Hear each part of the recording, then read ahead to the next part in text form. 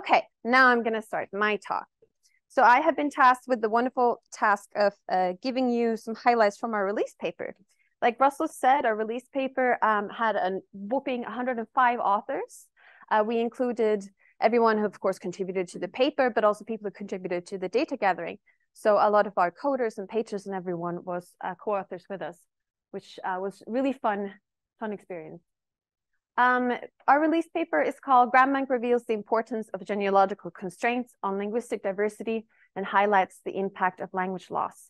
And it can be organized into sort of three major themes: spatiophylogenetic effects, so the effect of space and contact versus language history in terms of family trees, on the structure and the design space, unusual languages, and effects of language endangerment. These are the ones I'm going to touch on today. And I really want to highlight that besides that all the data is available, all the code that went into all of the analysis is also available. And you can rerun the analysis if you want. And besides that, if you are working specifically in R with Grambank data and you want some handy functions to like make the data wide or binarize it or impute or stuff like that, we're developing an R package called R Grambank, and also Simon is developing R CLDF, which is going to be handy for our usage of CLDF data sets more broadly. So really keep an eye out for that. So I'll start off with spatiophylogenetic signal and design space. So linguistics have been interested in what it is that shapes grammar. Besides sort of universal cognitive constraints, is there an effect of space and contact events, or is there more an effect of language history, as we would expect to see with lexical material? There have been different people who have suggested that grammar falls in to one or the other side. For example, Lyle Campbell has been more of an arguer that it is not so much language history, it's more diffusion and stuff like that. Johanna Nichols has argued that there are some features that are more aerial and some that are more genealogical. And then Michael and others, and Matsume and others, have argued that there are a few features that have quite a strong deep tree history to them. Michael, again, sitting over there. So we decided to have a look at that. The first thing we did to get an overview of what our data looked like was do a principal components analysis. So what this does is a technique for dimensionality reduction. So like Russell said, we have 195 features in our data set. If we think of those as 100 dimensions, that's impossible for our mind to compute. I don't know about you, but I can't even imagine a fourth space dimension, let alone 100.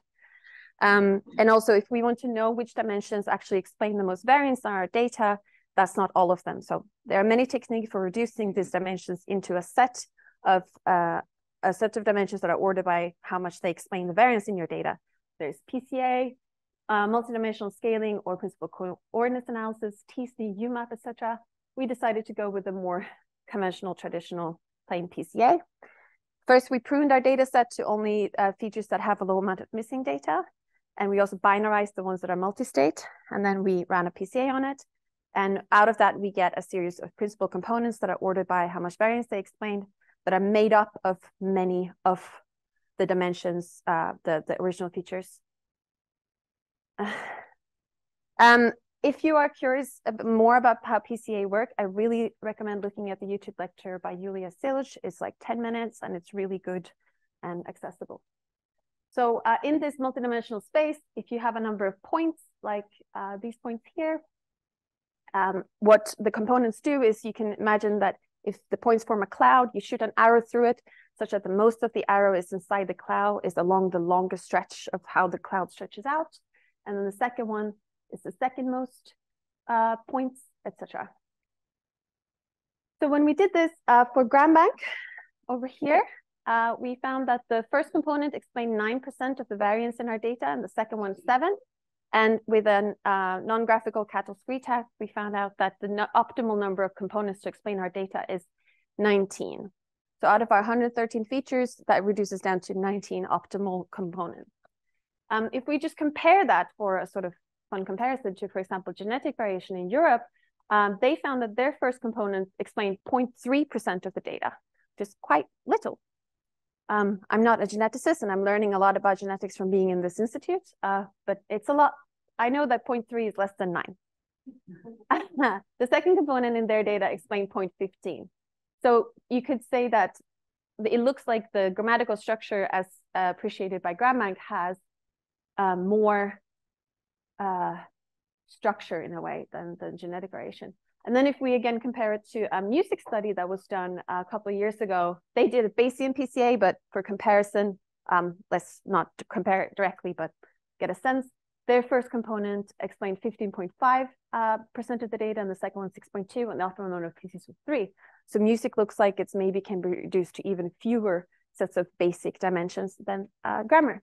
So grammar falls somewhere in between genes and music.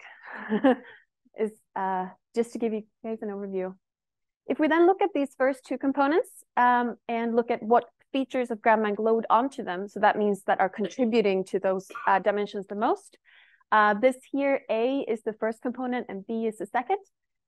If you're a linguist, you might notice that these are abbreviations of Grambank features. A lot of these, not all, but a lot of these have to do whether a marker is bound to something or whether it's freestanding. And the second component, a lot of these have to do with gender, noun class stuff. Not all of them, but a lot. So we wanted to see if that was actually true. So we took our features and we took all the features which say if something is bound or not, and we computed what we call a fusion score, which overall tells that over all the Grambank features, how much do you have a yes to for features where we ask if something is bound. This is actually one of the complexity scores that Olena will be talking about later today. And if we correlate that, so we compute a score per language and we take the component coordinate per language, then we get this plot here. So this is the fusion score, how much bound stuff the language has, and this is PC1. They're quite correlated. So that tells us that one of the major components in our data is actually to do with something that's similar to what linguists have been discussing about isolating agglutinative and polysynthetic languages. Not exactly. I am aware that that scale is not all about just how much bound stuff you have, but it's not entirely unlike it, is it? And if we do the same for the gender and noun class features, we also find a correlation. So we can interpret that to mean that our second component mainly has to do with gender noun class, if you're a language that does a lot of gender or not. So that gives us some insights into our data. If we then take these two components and add in a third one as well, we map those onto, this was Damian Blasi's idea and I really enjoyed it. So what this means is we take the color dimensions, RGB, red, green, blue, and we map on the red hue to the first components, the green to the second one, and blue to the third one. So that means that this color space becomes the three-dimensional PC space. And simply what that means is the more similar you are in your color, the more similar you are in your position in this coordinate space. And if we look at this, we can actually see sort of some families. We are DLCE, we have a bit of a soft spot for Austronesian languages, as you might be aware. And we can sort of see Austronesian a bit here. So this is the green Taiwan and Philippines, and then it stitches out quite green over here. And then mainland New Guinea is, a lot of them are sort of blue or purple shade. So we can sort of distinguish families somewhat. If we take only the first dimensions and make a scatter plot. So in this one, the X dimension, X-axis is PC1 and Y is PC2. And we highlight different families. So the gray points are all the other families, and then we've just highlighted ones. We can see that some of these families are quite constrained in where they are in this space. So Dravidian, for example, occupies this little corner. Mayan are quite close to each other. And then there are some other language families like Afroasiatic that sort of goes all over the space. There are many reasons why this might be. Afroasiatic might be unusually grammatically diverse, or it might be that the Grambank questionnaire happens to not capture the things that define Afroasiatic language families. Yes, that's a little bit about just a way of looking at the space PC. But if we want to actually test the spatiophylogenetic effects, we wanted to do a more rigorous test. We use something called an INLA model. So INLA stands for Integrated Nested Laplace Approximation. If you are familiar with BRMS, a Bayesian regression modeling using STAN, INLA is not, where's my INLA boys, Sam and Russell? INLA is not exactly the same thing as BRMS, but if you had a toolkit, they do a similar job. Somewhat. They do it differently, but for the purposes of this, what we do is we run a model per feature where we give it a matrix of the phylogenetic tree, precision matrix, and of geographic distances, not raw distances, but sort of manipulated somewhat for extreme distances. And we ask, for this feature, how much do these two matrices explain their distribution in the world? And that tells us how much of the sort of phylogenetic signal versus the spatial signal there is for that feature. If we do that feature-wise, we get these plots here. So these are the Grambank features divided into some different domains, features that have to do with clause, nominal domain, pronouns, and verbal domain.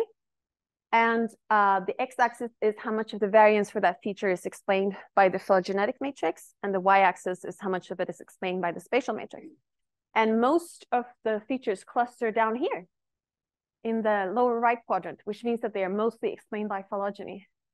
So at least for Grambank features, we can say that if we compare how much the tree explains the data versus space, tree is explaining more of the distribution. If we look at one of the features that is the most explained by phylogeny, so we used the, I should say as well, I'm sorry I didn't mention that earlier, we used the global language family tree from Remco Bouquet, Quinton Atkinson et al., often called the EDGE tree. 10 minutes left, right? This is the global tree. You can see some families you might know. Here's Austronesian, here's Atlantic Congo, there's Austroasiatic, there's Uralic, and a yellow color means a 1 for the question if it's verb final for transitive clauses, and a dark purple means a no. So this is how it structures for that feature, which has the most phylo signal. We can sort of see clades tend to be similar color. And if we look at the feature that has the most spatial signal, that's the one about demonstrative classifiers, which might not be super surprising to a lot of linguists who know things about mainland Southeast Asian languages. And that's the distribution of them. It also does occur somewhat in South America and in other places, but it's generally clustered here. Okay, then we were thinking a bit deeper about time and the design space. I am going to try and hit my 20 minutes, but it's maybe going to be a little bit hard because we did do a lot of things in this paper. Stephen Gould had this thought about what if you rewind the life? What if you go back in history and stop and start again? Do we end up looking the same? Do species with the world end up looking the same if we replay? Or do we explore a different part of space? Would we all have, you know, heads down and feet up or whatever? For this, we decided to look at if the languages of the Americas were exploring a different part of the space compared to the languages of Africa and Eurasia. So here is a world map, believe it or not. Here is Africa, where we all come from. Here's Eurasia, and here's Australia. And here is the Americas, right? So the Americas were colonized by humans at a much later point in multiple ways, but at a later point. And we wanted to see if those languages in our data set were exploring a different part of the space. So what we did was we took all of the languages and we organized them into regions inspired by the Autotype project. And then we did what's called a fixation score, fixation index, which is a technique borrowed from genetics, where you ask how much do these groups are similar to each other compared to how similar all the languages are and how similar each languages are within a group. So you get a between group distance in the end of it that takes into account overall prevalence and also intergroup variation. So what you get out of that is this lovely network. Now, each node here is a region in the world and a group of languages. And if it's orange, it's Americas. And if it's blue, it's not Americas. My wonderful category. If anyone has a better word for not Americas, I'd be glad to hear it. And in this network, if you have a thicker line, it means that you are more similar given these overall frequencies, as I said. And what we see here is that the Americas don't really cluster as a separate module in the network. They're quite integrated in the middle of the network. And if we do an actual network modularity score, we find that they don't form a separate module. And we could infer from this that it doesn't look like the Americas is exploring a radically different part of the space. This could be an inkling that maybe there is something that governs the structure of grammar that is beyond just a random walk in space. And next up, I'm going to talk a little bit about unusual languages. This one says 15 minutes, but he said, I know why. So unusual languages also, yeah. Unusual languages lets us see some of the limits of this design space that I mentioned earlier. So we can see sort of where we touch up against the boundaries of what's possible. So what we decided to do was take all of our features and organize them into sets that go together using a local kernel density estimation and ask what are not only unusual feature values, but unusual combinations of feature values within each of these groups. And it's not weighted for area or family. And this was analysis done by all of these lovely people. And what we get from that is an unusualness score per language. Given Grambank data, how unusual are you? And in this case, if you're dark purple, you're very unusual. And if you're light, you're very usual. Now, a lot of these languages that we've highlighted as the most unusual, like Kuat or Hadza, etc., might be familiar to some linguists in the audience as language isolates. So these are languages that have no known language family associated with them. And we actually looked and saw the number of isolates we have overall in our data and the number one of them that show up as most unusual. They are actually overrepresented, which could be an inkling to tell us that isolates are not only unusual lexically, which is typically how we define them, but they're also unusual grammatically. And the distribution of unusualness can be predicted by area and family. So there is some signal, which also has to do partially potentially with our sampling. So for example, languages here are very usual. We have a lot of languages here, but it's not massively oversampled actually. So these are just like the most common languages in the world, according to us. If we look at how many languages are similar overall, and just look at how many features you have different, you can get something called a Manhattan distance. There are 5 languages in our data set that are completely identical when it comes to Grambank features, but the average is something around 38. Okay, Lassie, I'm sorry, I'm gonna go a bit over time, I'm aware, yeah. The last part of our paper explores the effects of language endangerment. So I wanted to make you all aware that we are currently in the decade of indigenous languages, as announced by UNESCO. It's going to continue into 2030 and be associated with a lot of campaigns, both from UNESCO and local organizations. And if we look at the world today, if you go to the wonderful app on Glottolog called Glottoscope, we have one of our wonderful Glottolog editors with us in the room today, Harald. Hey, Harald. And we have one of the creators of Glottoscope there, Robert Forkel. Hey, which is a lovely app. The languages here are a darker shade of red or black if they are severely endangered. And we can see here that only 2,700 languages are not endangered in any way out of 7,000. So this is something that's facing a lot of communities today. And of course, I want to highlight that the effect and the loss and the disappearance and dormancy of languages, of course, is mainly felt by those communities. It's a loss of identity and heritage and culture, which also has, as been shown in several studies, also physical and mental health outcomes. There are studies that show that if you get access to your heritage language, you actually become more healthy, which is, of course, the most important thing. I'm going to be talking to you today about the effect of language loss on how we explore grammar. That is not the most important thing in the world, but it's something that is important to us in this paper. So if we look at that, what we decided to do was borrow a term from ecology called functional richness.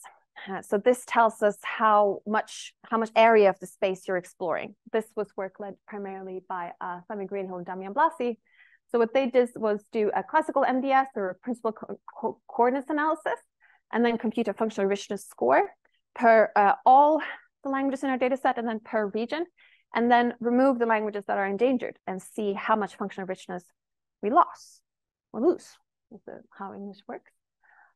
So here on this panels, this is the MDS space, first dimension, second dimension, and the dark colors are the languages that are not endangered, and then these are all languages. Same here, this is all languages, and these are the ones that remain. That's the functional richness that remains when the indigenous languages are taken out of the equation. We can see that for the global, we lose some functional richness, but for certain regions, the effects are dramatic. Of course, there are some regions like Northeast South America where all the languages are endangered. So when they disappear, we lose everything. There are some regions where we lose up to half, like Greater Abyssinia. This again is regions from autotype. And yeah, there are a lot of dramatic ones and a lot of ones where we lose more. So it is, this functional richness is hitting differently in different parts. Yeah. What lovely that this is my last slide.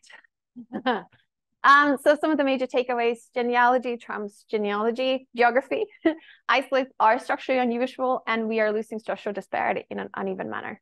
If you remember anything, remember those three things. All right. Thank you so much for your time.